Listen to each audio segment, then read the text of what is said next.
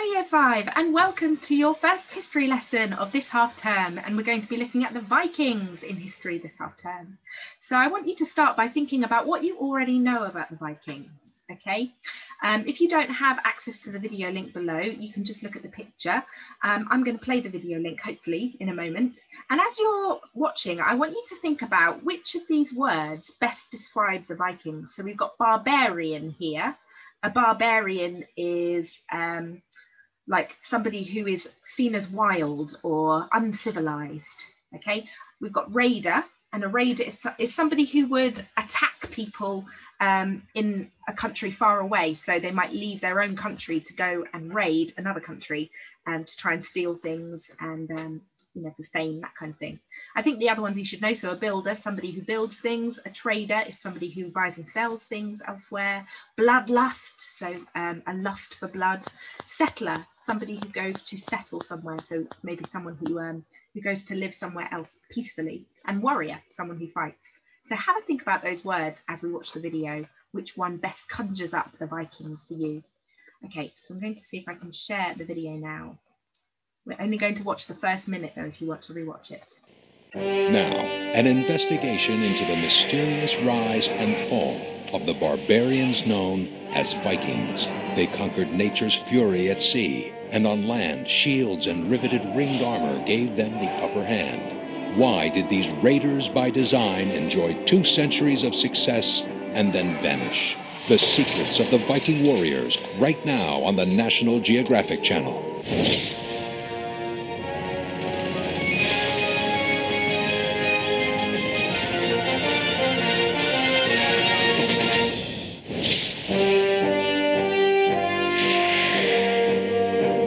They were once the most feared men in Europe, an unstoppable band of ruthless warriors, Vikings. For 1,200 years, the Vikings have been famed for their bloodlust, their barbarism, their prowess in war. But how much of the image is actually true? Okay, good question to leave us on there. So let's go back to those words. So pause the video now and have a little think about which one of those words best describes the Vikings for you at the moment.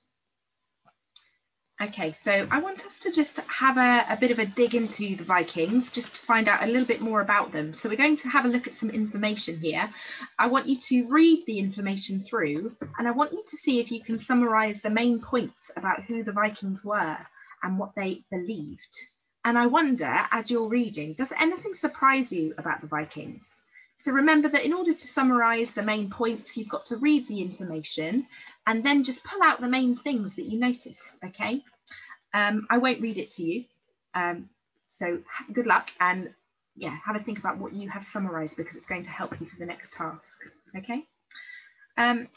On the next page, I want us to explore a little bit more about the Vikings. So there's another web link, a BBC Bitesize link, that will take you to some more information, because this might paint a slightly different picture of the Vikings for you, okay? So again, read the information and see if you can summarize it. And does anything surprise you, okay? You might want to pause the video now. Okay, so I can tell you that, you know, if I can summarize the last couple of pages, I know that the Vikings were adventurous, they took advantage of opportunities, and they raided places that were weak. But they also created great trade routes, and they were great explorers and travelers. And that kind of surprised me, actually, because I thought of the Vikings more as this barbarian or raider type. But actually, I now know from reading the information that Vikings were great traders and builders of ships. They were quite skilled people. So they weren't just all about bloodlust. They had lots of other beliefs as well and things that drove them. So hopefully you notice those things too. So now that we know a little bit more about who the Vikings were, I want us to explore their first raid in England, because of course they came from Norse countries like Scandinavia. So they sailed across the sea to England and they raided our shores. And the first raids were actually along the coast of Northumbria at a place called Lindisfarne.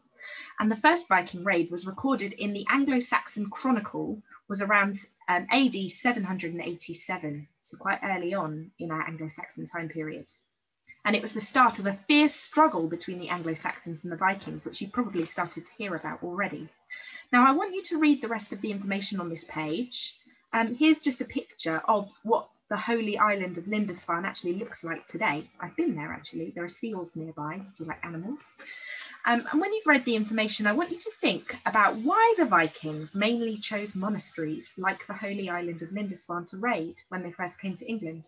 Why do you think they didn't go to, towns and cities like York that were prosperous? Why monasteries? Okay, have a think about that now. Pause the video. Okay, if you want to look a bit more closely at Lindisfarne, there is another web link that you can look at, which is on Padlet and this document here. Okay. So now I want us to have a think about some of the written accounts of the Viking attack on Lindisfarne, because some of the writing that people made about those attacks has survived all those years. It's a long old time, that, isn't it?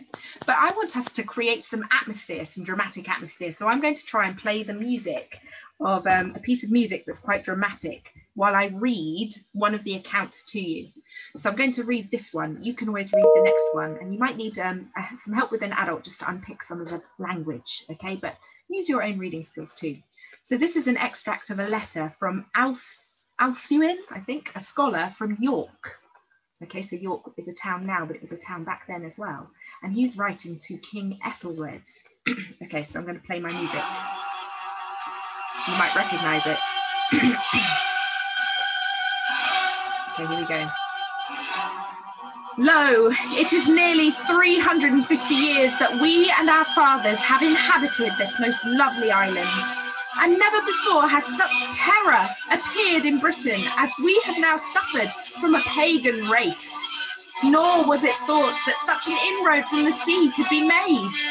Behold, the church of St. Cuthbert spattered with the blood of priests of God, despoiled of all its ornaments. A place more venerable than all in Britain is given as prey to pagan peoples. And where first, after the departure of St. Paulinus from York, the Christian religion in our race took its rise, their misery and calamity have begun. Who does not fear this? Okay. So you can always play more of the dramatic music, and you can have a think about the other extract too. But hopefully you get a sense of the terror of this person who was writing. Perhaps they were somebody who was there and survived miraculously, or perhaps they were somebody who heard about the raid later on. Okay, possibly a scholar or a monk told him about this. There's just a few things here. It says, behold, the church of St. Cuthbert splattered with the blood of the priests of God. That's not a very nice image, is it? Despoiled of all its ornaments. What do you think that means? Well, it basically means that they stole everything, because of course we know that the Anglo-Saxons were great crafters and workers of fine metals. So they stole all those beautiful objects. It's given as prey to pagan peoples. So it's like the pagan people are the sort of the wolves, and the monks in the monastery were like the sheep. Okay, so quite a terrifying thing to behold, I would say. Now, I want you to have a little bit of a go at imagining. Okay, put yourself in the shoes of those people. Don't know why that's there. I want you to imagine being one of the monks in the monastery as the Vikings attacked. Why would you fear those Vikings? Can you imagine how it would be? First seeing them, maybe thinking that they were just normal fishermen, perhaps. You might have seen boats on the horizon before, but then realizing that they were there to attack. Describe the event using your senses. So what would you see? What would you smell? What would you feel? Record your ideas around the picture. I know you'll be really good at using your senses because of all the work you've been doing in English. Then I want you to imagine that you're someone living close by and perhaps hearing about the raid just after it's happened. So maybe one survivor has managed to escape and has come to your village and has told you about this horrendous attack. How would you feel about that, being so close? What would your worries and hopes be? Record your ideas in maybe another colour then around the picture so we can see the two different views. Okay, this will help you for your next tasks. So pause the video now and have fun imagining. Okay, so your tasks now, you've got two to choose from, so choose one or the other. You can either create a poster warning local Anglo-Saxons of Viking raids. So imagine that you are an Anglo-Saxon living in Northumbria. So you could include some information about how to tell if you're about to be raided, what to do if a raid happens, but remember to think Anglo-Saxon times. You're not going to text your friends or anything, are you? And you might want to decorate your poster with appropriate Anglo-Saxon imagery and artwork. So think about all the artwork you saw last half term, maybe illuminated lettering, maybe tea stains some paper to replicate vellum, which is what they used to write on. Use features like headings, bullet points, pictures to get your information across. The second task is writing in role. So in character as a monk, write a letter describing the Viking raid on Lindisfarne. So those accounts there could help you with that, couldn't they? You might want to read those again.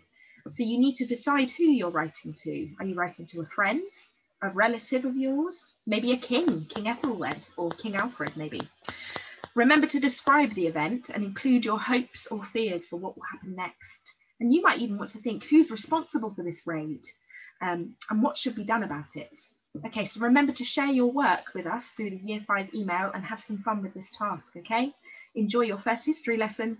Bye, everyone.